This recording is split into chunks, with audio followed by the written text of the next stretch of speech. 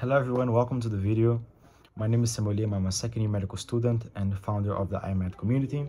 So in today's video, we're going to be speaking about how you can pass your IMAT exam in the last 60 days.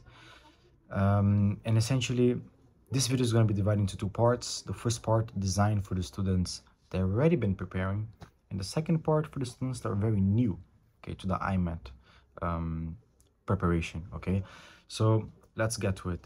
So for the students that are already preparing for some time, if you are almost done with your preparation or you are done with your preparation, you are very in a very good position at the moment. Okay, now if you're almost done with your preparation, just study the syllabus.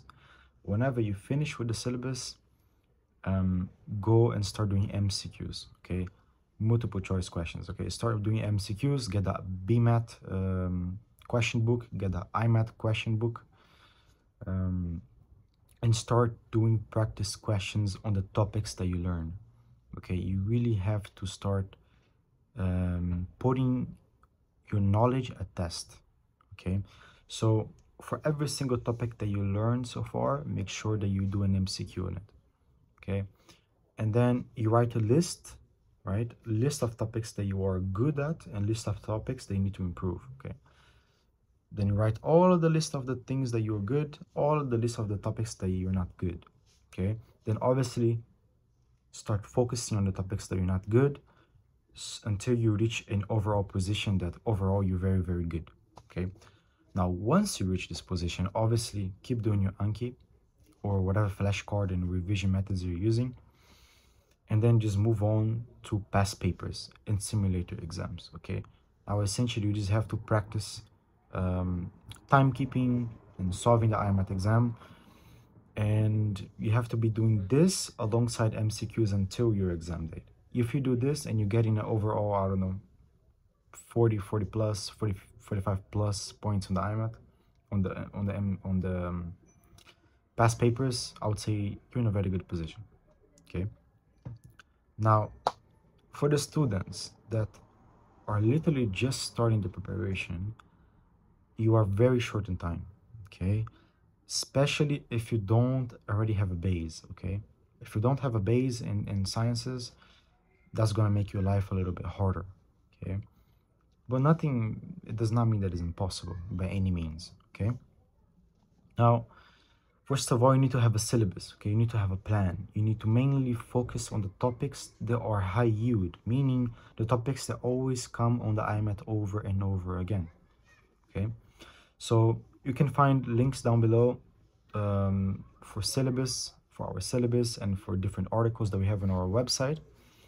Also, we also have a live course now in August, and an online course that you can take as well for the 2025 cohort. For the 2024 cohort, we only have the live course. Okay, now you need to know the syllabus.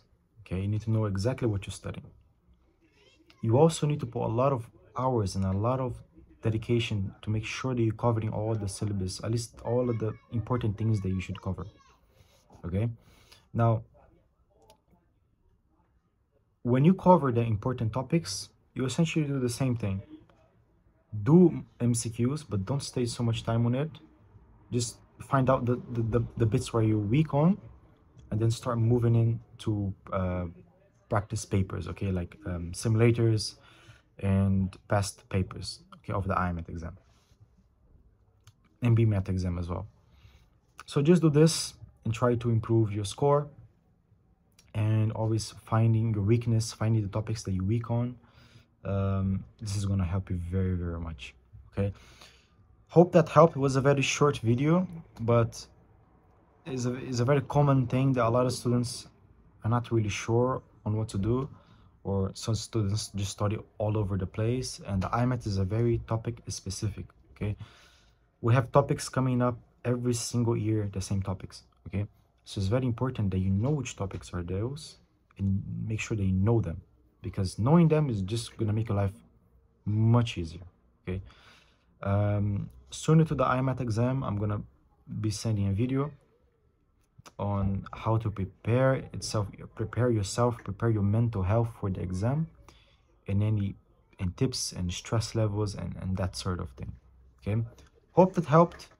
Feel free to check our website and join our WhatsApp community group. It's completely free of charge. You have a very nice community there that you can ask questions on every single type of topic of the IMAT: biology, chemistry, physics, maths, everything. And I believe they'll be very helpful for you. But anyways, good luck on your exam and take care.